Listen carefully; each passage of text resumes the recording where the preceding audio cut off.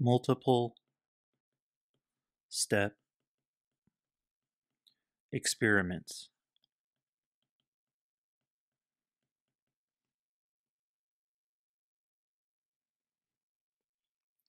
Now, previously we defined an experiment as any process that generates a set of outcomes. And we gave two examples of experiments. We said tossing a coin is an experiment because it gives the outcomes head and tail, and rolling a die is an experiment because it gives the outcomes 1 through 6. Now, a multiple step experiment is simply several experiments rolled into a single experiment. And we call each of these experiments a step in the multiple step experiment. So, for example, tossing 2 coins is a multiple step experiment because tossing the first coin is an experiment in itself, and tossing the second coin is also an experiment. Now we call the toss of each coin one of the steps in the multiple step experiment. Tossing the first coin is step 1, and tossing the second coin is step 2. Now there are 4 possible outcomes in this multiple step experiment. We can get head on the first coin and head on the second coin. We can get head on the first coin and tail on the second coin. We can get tail on the first coin and head on the second coin, and we can get tail on both coins. So there are 4 possible outcomes. Now, in this multiple step experiment, it was easy to find how many outcomes there were because we could simply write out all of the different outcomes and see that there are 4 possible outcomes in this multiple step experiment. But sometimes there will be many possible outcomes, so what we can do in those cases is use the counting rule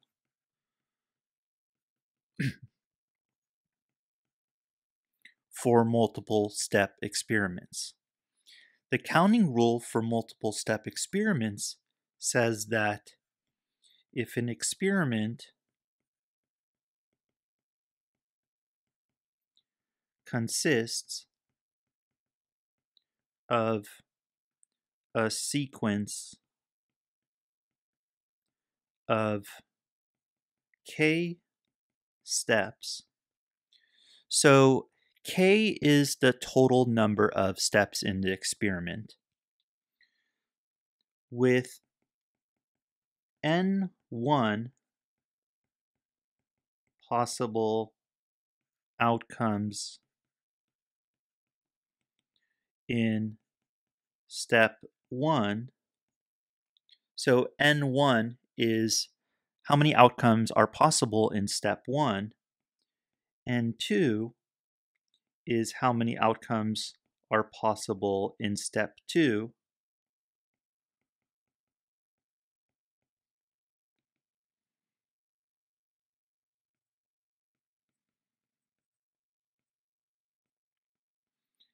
and so on.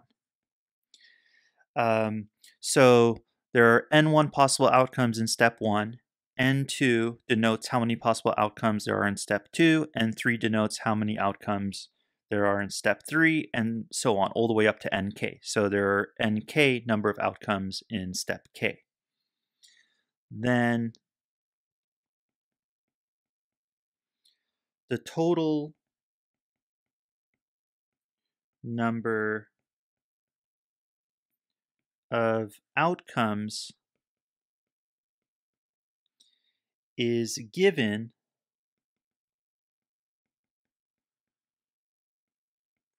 by n1 times n2 up to nk.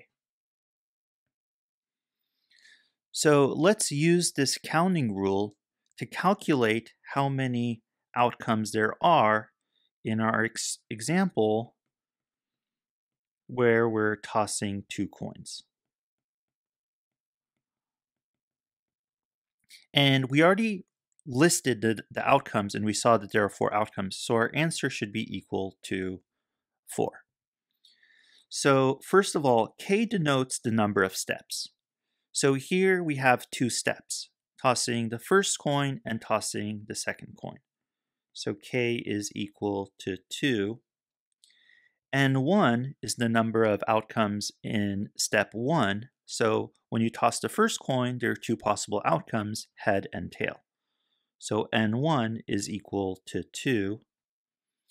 n2 is the number of outcomes in step 2. So that's tossing the second coin. So again, there are 2 possible outcomes, head and tail. So n2 is also equal to 2. And then we stop here. So k is equal to 2. So we only go up to n2. Then the total number of outcomes is given by n1 times n2, which is 2 times 2, which is equal to 4, which is the same thing we saw above when we listed the outcomes. We saw that the outcomes are head, head, head, tail, tail, head, and tail, tail. We saw that there are 4 outcomes.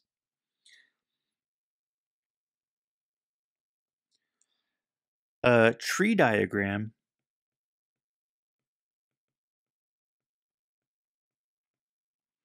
is a way of visualizing a multiple step experiment. So let's draw a tree diagram for the experiment of tossing 2 coins. So in step 1, which is tossing the first coin,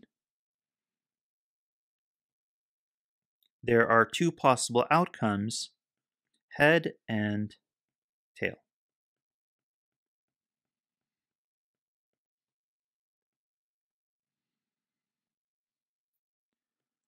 In step 2, which is tossing the second coin, there are also 2 possible outcomes.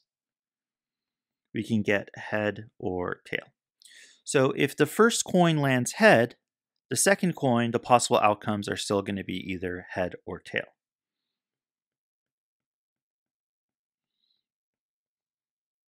Now, if the first coin lands tail, the possible outcomes in step 2 are still going to be head and tail.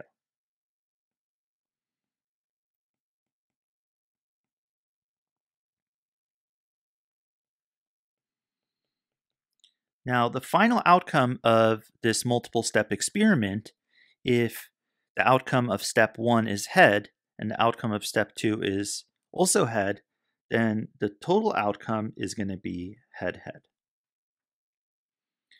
If the first coin lands head and the second coin lands tail, the final outcome is going to be head, tail.